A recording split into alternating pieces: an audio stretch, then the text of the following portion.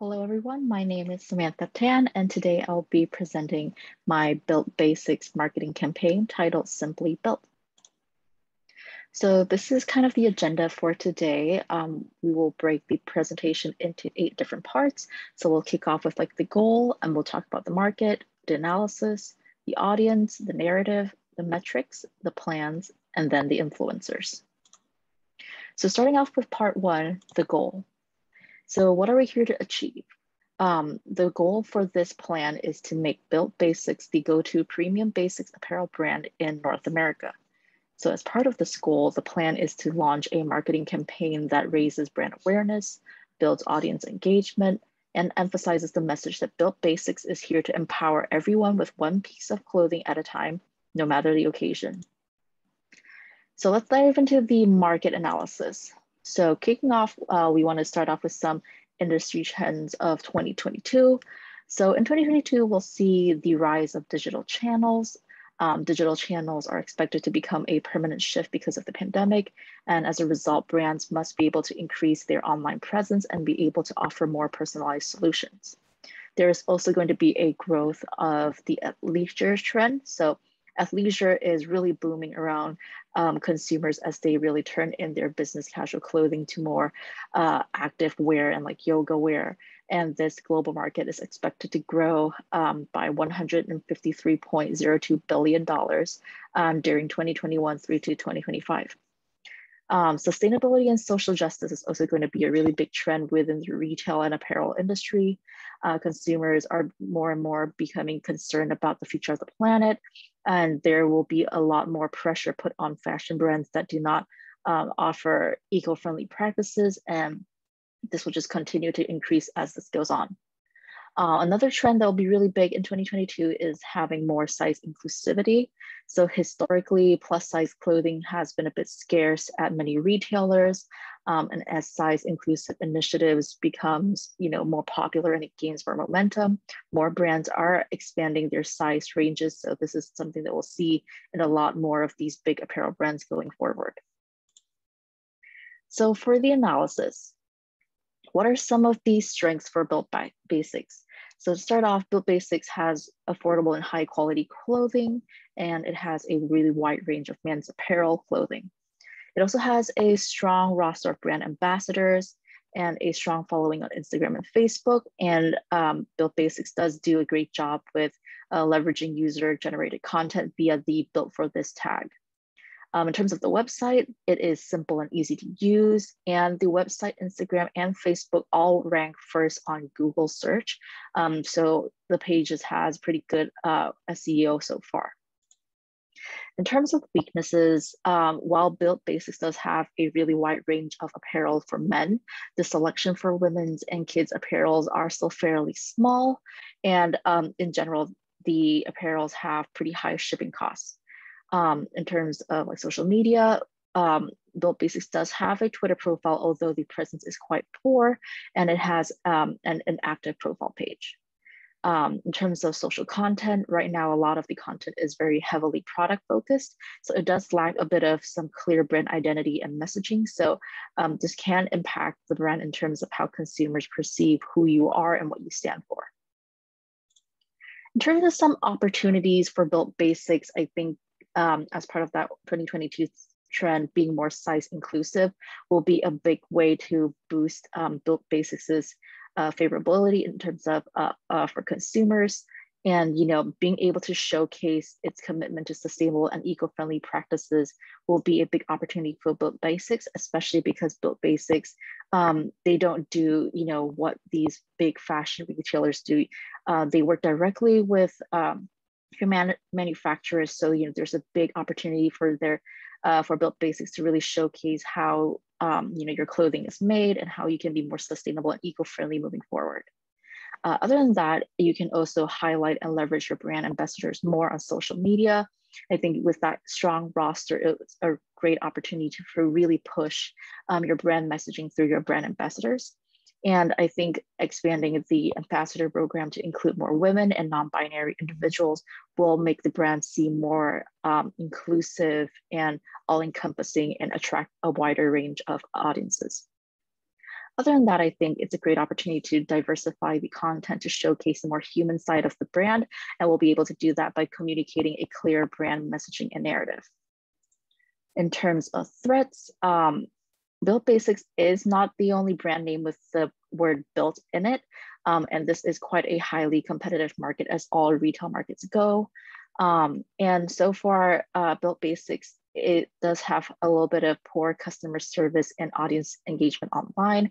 And that comes with negative reviews. So there have been a lot of like audiences who tweet or mention or even comment on Built Basics' posts, whether it's on Twitter, Instagram, or Facebook, but for the most part, they often go unanswered.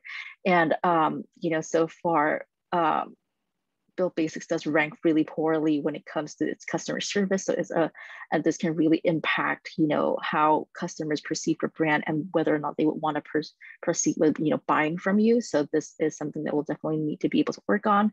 And other than that, I think Built Basics, while it does have a strong footprint in North American markets, it is virtually poorly known in North American regions. So, as we build out this plan, I think when we gain more market footprint in North America, there's definitely a big opportunity to, expand Built Basics' footprint in other regions of the globe.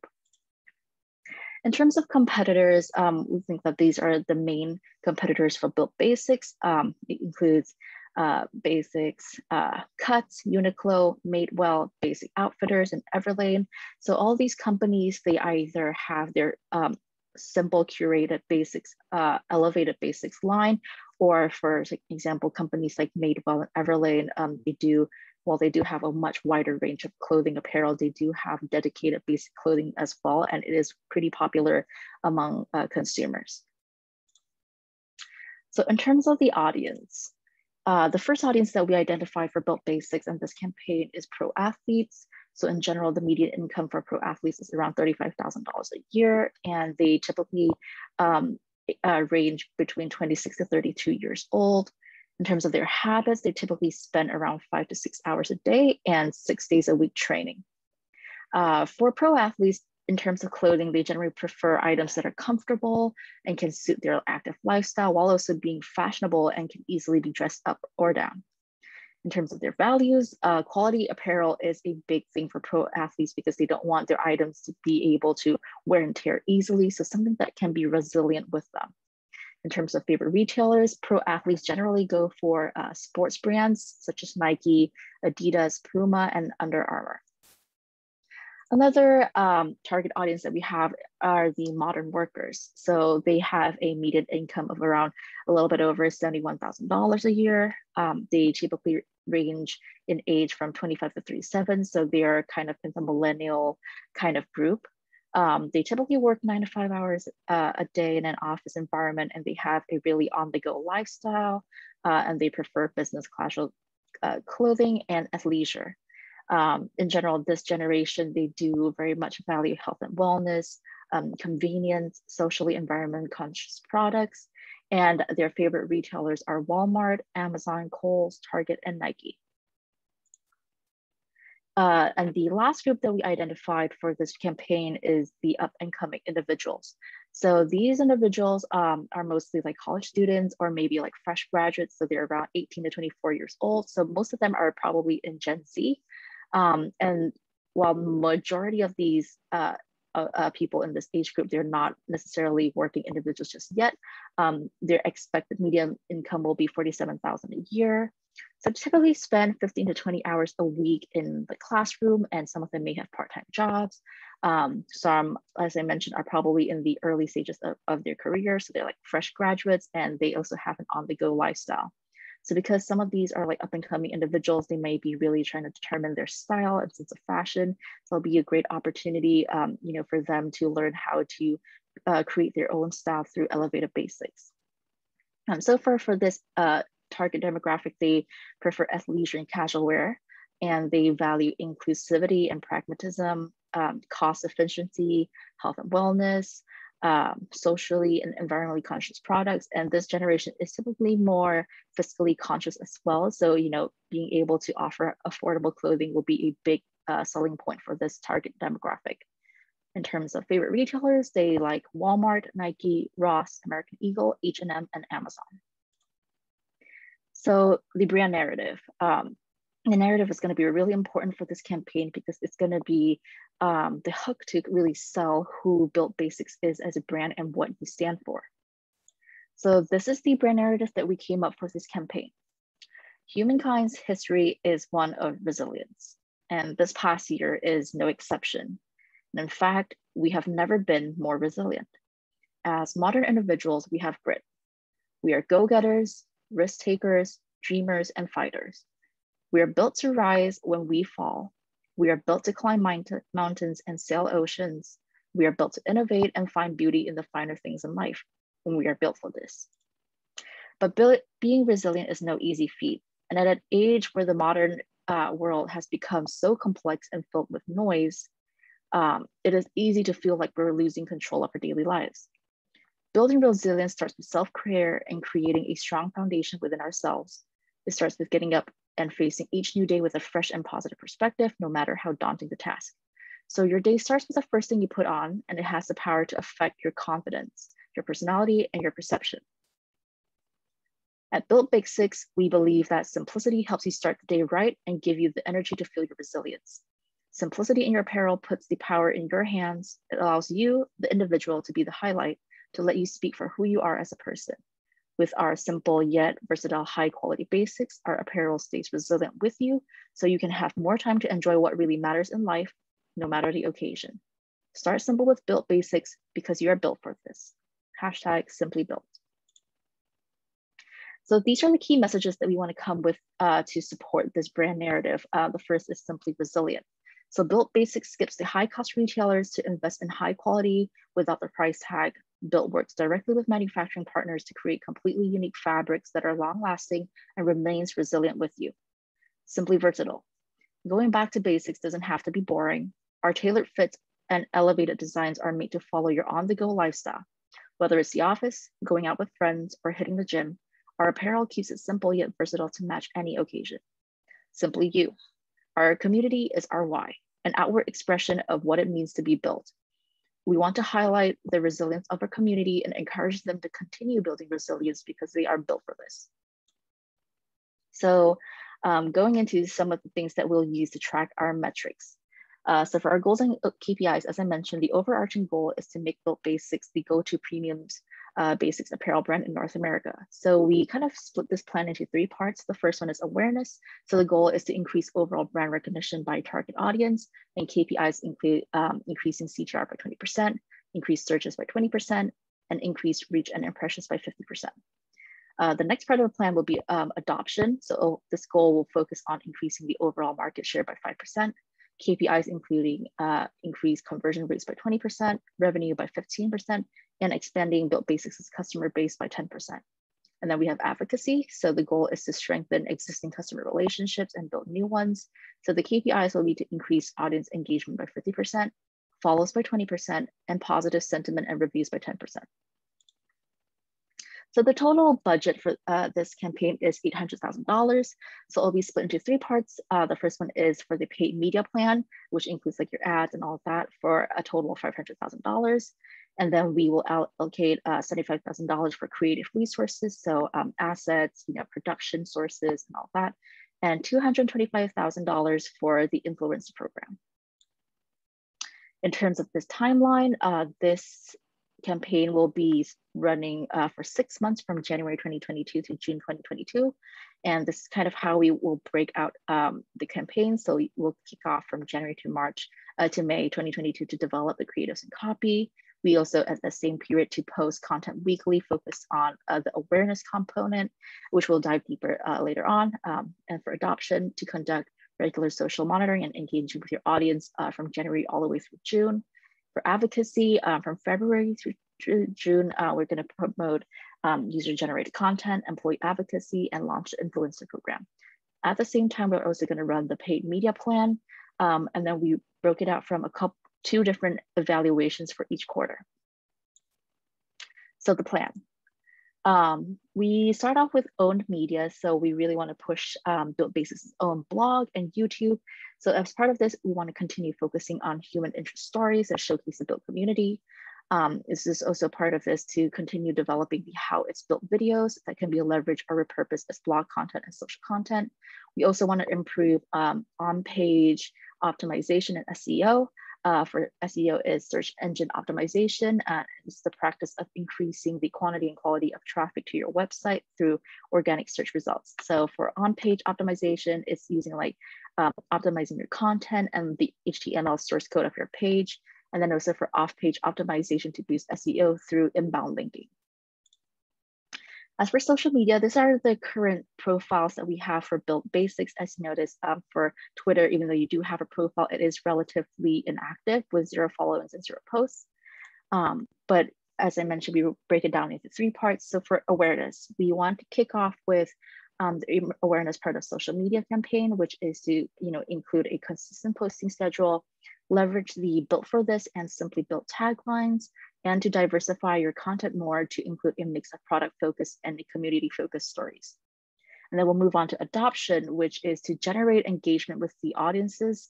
And here we want to drive target audience to brand offers and prioritize customer service.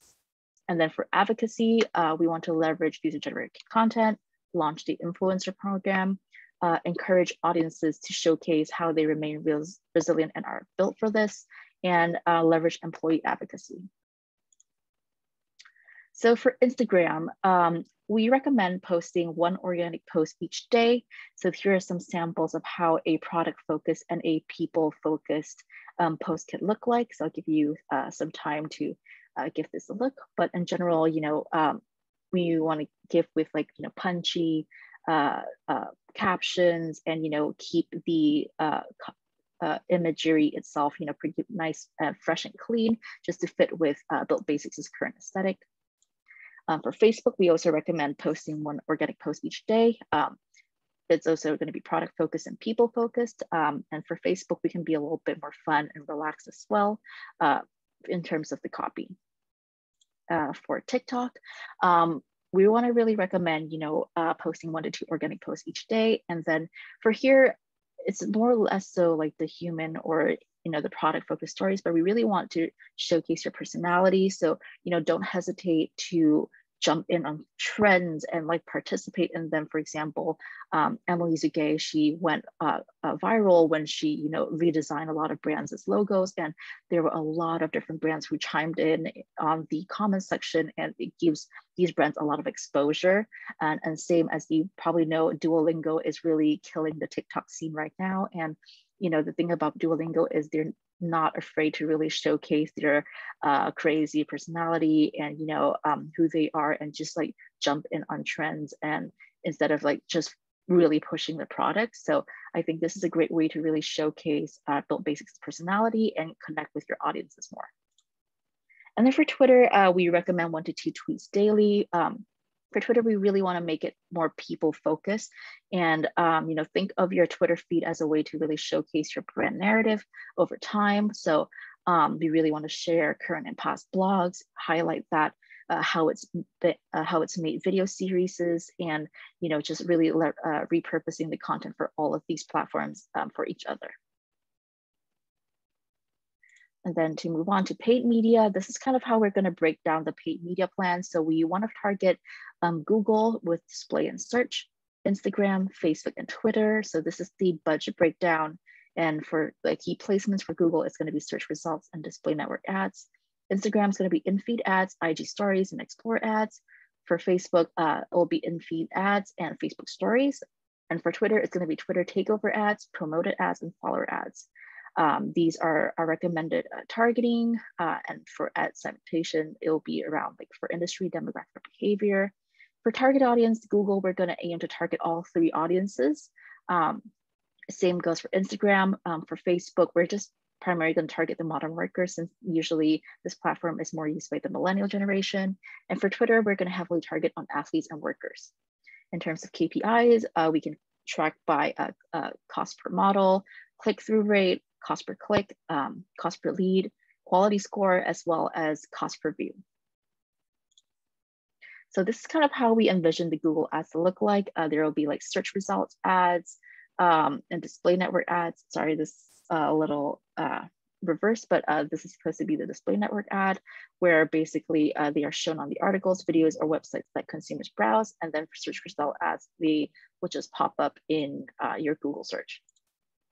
And then for Instagram ads, there'll be like standard images, galleries, stories, and videos. So we have regular in-feed ads, story ads, and explore ads. First, Facebook, for the most part, it'll look pretty similar to Instagram. We'll also have standard images, galleries, stories, and videos. And for this one, we'll do in-feed ads and story ads. And then for Twitter ads, it'll be standard images, gallery, and videos. And then we have Twitter takeover ads. So these are Twitter takeover is kind of the most premium and mass reach placements that drive results across the funnel. So you can do like a timeline takeover where it puts the brand at the top of the conversation for the day. So it's kind of, you know, when people go to their timeline to discover what's happening, is the first thing they'll see. And then there's also like a trend takeover ad. So when they go and click into certain trends, the ad will be the first thing that they see there. And then we have follower ads where the ads will be pushed to followers, and promoted ads where it can be promoted widely across the channel.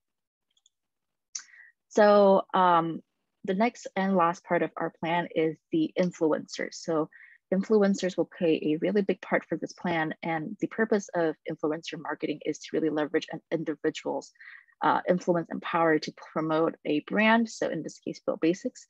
So it's really powerful because when an influential person endorses a brand, their fans are most likely to take note and put some trust into it. So how will we leverage these influencers? So we have 5 different categories. So the first one is product reviews. So it's pretty standard. We will send some products over to the influencer and then have them review it on their channel. And then we will also have affiliate marketing. So affiliate marketing is a system that relies on partners in promoting brands and products, and it will promote a product sale on site, or it can also be just redirected to BYLT Basics' website. We can also host giveaways. Giveaways are generally really popular on social media and a great way to reach a wide range of audiences. We have sponsored content, such as regular, sponsored content over Facebook, Instagram, Twitter, and perhaps TikTok. And then the last one is a social media takeover. So this tactic is basically to increase brand exposure and offer interesting content to the audience. So what we'll do is we'll have the one influencer really take over all of BYLT Basics' social media channels for a given period of time, and then give them kind of the creative freedom to navigate our brand promotion on social media. So in terms of the current influencer landscape, this is kind of the tiers for influencers. So nano has 1 to 10K followers, micro 10 to 50K followers, mid-tier 50K to 500K followers, macro 500K to 1 million, and elite for over 1 million plus followers. So right now, BYLT Basics has, for the most part, elite, macro, and mid-tier influencers. So some of them include for elite, Brandon Shope, who is a MMA fighter turned podcast / comedian / entrepreneur. We also have some people like Louis Swansea, who is a singer-songwriter. On the macro scale, we have Cade and Ty Rotolo, who are twin brothers and jiu-jitsu pros. We also have Jason Waller, who is an actor. On the mid-tier scale, we have Shane Bieber, who is the pitcher for the Cleveland Guardians, and also people like Chris Pierre, who is a pro skateboarder. So in terms of new influencers that we want to target, we want to continue on with, identifying new influencers on the elite, macro, and mid-tier scale, but we think it's also a great opportunity to move into more micro scales because, they have a more highly niche audience, and sometimes it can build an even stronger sense of trust with their audiences. So we definitely want to move into a micro tier as well. So some examples on the elite scale is Alex Costa. So he is the 2021 Fashion Influencer of the Year. He has 1.6 million Instagram followers and 1.1 million TikTok followers. So he frequently posts about ways to style clothing and has an elevated basic aesthetic. He's also really open to brand partnerships, and he recently starting his own venture into, his own apparel company. So, it will be a great opportunity for brand partnerships and collaborations as well. On the macro and mid-tier scale, we have Cody Weston Andrew. He has 296K followers on Instagram, but he has 763 TikTok followers. So we kind of put him in the macro mid-tier scale. So he's more of a lifestyle influencer, but he does frequently post a lot about his day-to-day lifestyle, fitness and outfits of the day. So it does target a broad range of our audiences, including like the modern workers and the athletes. And his fashion videos often include a mix of styles, including formal, business casual, and athleisure. So we think it's a great way to really showcase the versatility of Built Basics' clothing and apparel through the way that he styles his clothing. And then on the micro scale, we have Courtney Bigelow. She owns the title The Great Edit. So she has 15.6K followers on Instagram and 46.3 TikTok followers. She is a lifestyle and fashion influencer, and she's actually specifically known for curating elevated basics kind of content. And she also talks about motherhood experiences and photography. So she is right up in Built Basics' alley and would be really perfect as an influencer for this brand. But that pretty much sums up the presentation, and these are just some of the credits for the images used in this plan. But to sum up, we think there is a really great opportunity for Built Basics to really push your brand messaging through this marketing plan. So really appreciate your time, listen and consider my plan. And thank you. If you have any questions, feel free to reach out to me.